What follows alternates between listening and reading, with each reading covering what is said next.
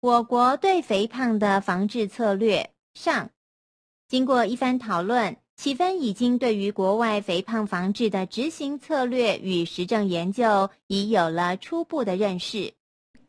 我大概知道国外现行的肥胖防治是怎么一回事了。那么，国内对于肥胖防治有哪些具体策略呢？这个问题问得很好哦。高热量的饮食行为以及缺乏运动的静态生活是造成肥胖的原因。追根究底，这种不健康的生活形态是由于对抗致胖环境的认知不足及阻力过大而导致。因此，肥胖防治最重要的是让民众学习聪明吃、快乐动。主要防治策略为改善会导致过度消费食物和静态生活方式的致胖环境，营造社区健康生活环境，建立友善的支持性环境，让民众可以有更健康的选择。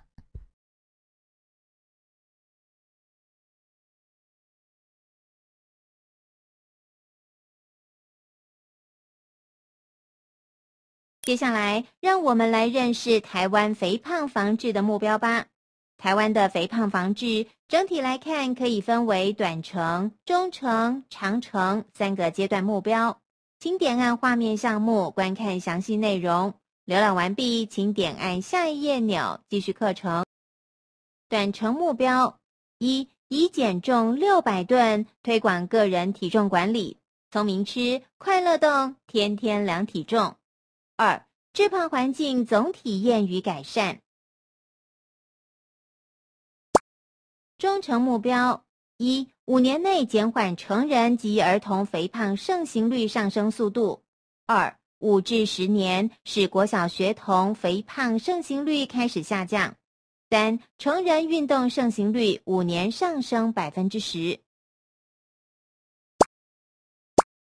长程目标：一、降低糖尿病发生率。2、降低失能盛行率。为了提高民众对肥胖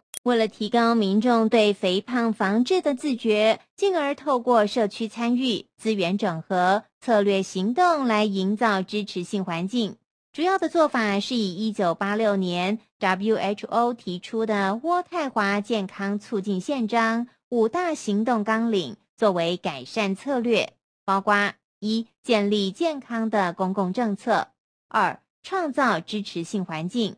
3、调整健康服务方向； 4、发展个人技巧； 5、强化社区行动力。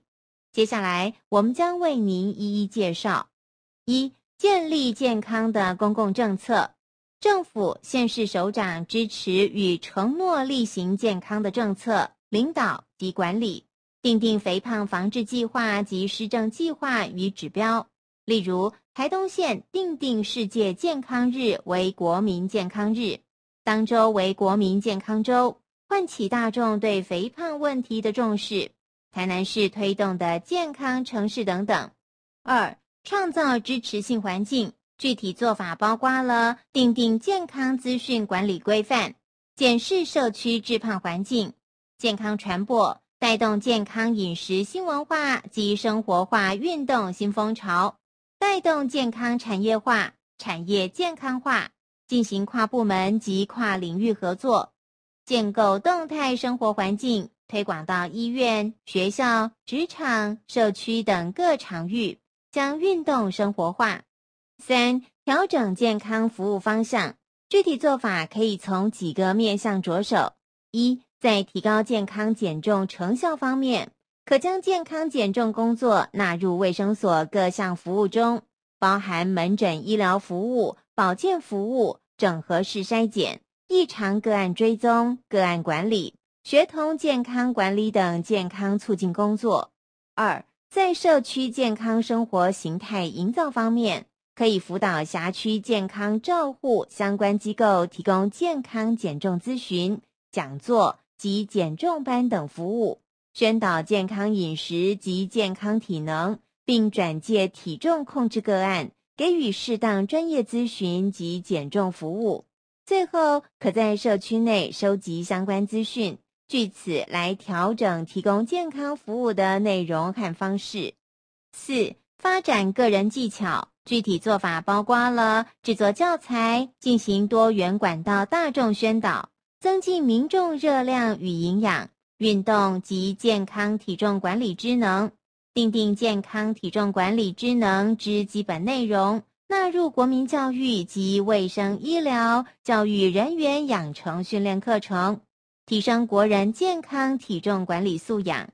5、强化社区行动力，具体做法包括了整合跨部门资源，成立支持团队，进行多元宣导活动，于社区、学校、职场、医院全面展开健康体重管理。例如，卫生所可以带领职场、学校、社区民众例行天天5蔬果的健康饮食新文化，天天运动30分钟的动态生活方式，透过社区领袖的整合，共同改善致胖环境，鼓励自我管理体重，订定减重目标等策略。透过5大行动纲领，借由环境的改变，能带动民众行为的改变，进而提升健康与生活品质。请点按左方选单继续